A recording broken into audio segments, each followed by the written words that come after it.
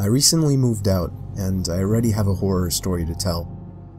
The house I moved into isn't anything impressive, it's just a house that's appropriate for 1 or 2 people. But I'd say right away, I started hearing weird sounds coming from inside the walls. I first heard it in the kitchen, and then in the bathroom, but on night 3, I started hearing it in my bedroom. I was sure there was some kind of animal living in my walls. I just had to figure out how to get rid of it.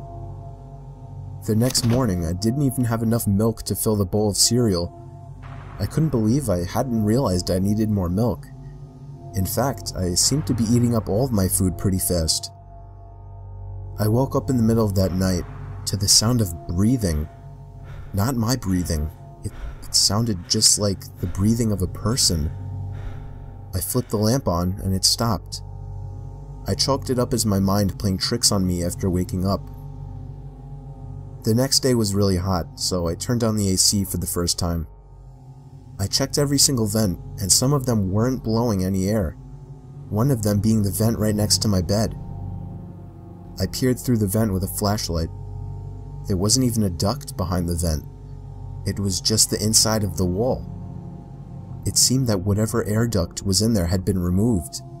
Unfortunately, I didn't look into the air conditioning system while buying the house, so I didn't know about this. That night, I had to sleep in the heat with no AC, so I was up pretty late constantly rolling around and flipping the pillow over. Then I eventually started to hear the breathing again, but this time I was fully awake. I knew it was real this time. It was coming to my left.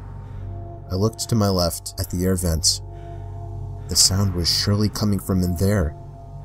I grabbed the flashlight again and shined it in through the vent. I dropped it and screamed.